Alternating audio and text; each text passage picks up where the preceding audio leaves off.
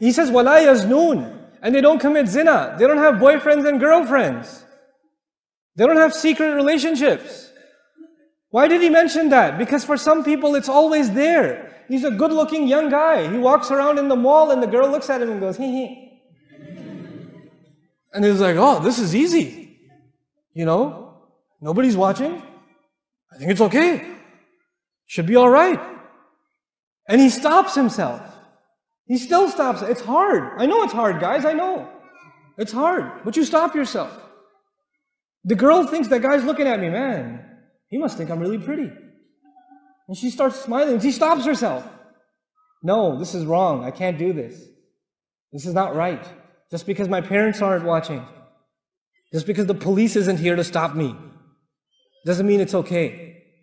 وَلَا يَزْنُونَ. They don't do it.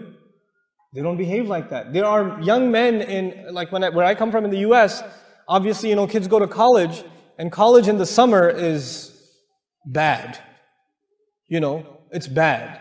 And you have an 18, 19-year-old boy whose hormones are raging inside of him. And then there's like, in his college classroom, there's girls sitting that are barely dressed. And this girl comes over to him and says, hey, can you help me with the homework? And he's being tested by Allah.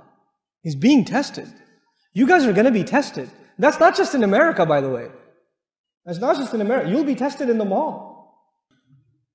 You will be tested with this. And sometimes it's not going to be easy, especially for the young people here. It's not going to be easy. Maybe you have friends on your phone, man. Your parents don't know about it. You got a secret. You got another profile on Facebook.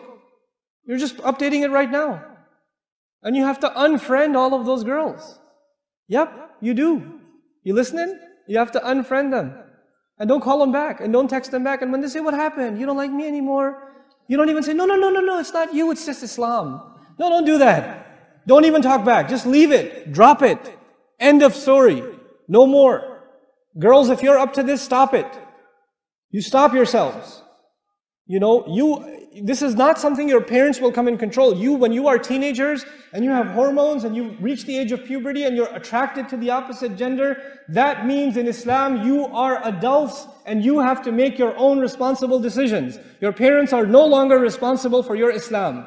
You are responsible. If you are 14 years old, 15 years old, even 13 years old, and you die today, then Allah will not say, minor, go easy on him. You are treated as an adult in our deen. This religion makes you an adult early. The moment you start feeling a little funny about the other gender, you're an adult. You will be tried by Allah like a 50-year-old, like a 30-year-old. You're the same as them. Hold yourself to a higher standard. Don't think of yourself as just a kid. You are an adult. وَلَا يَزْنُونَ.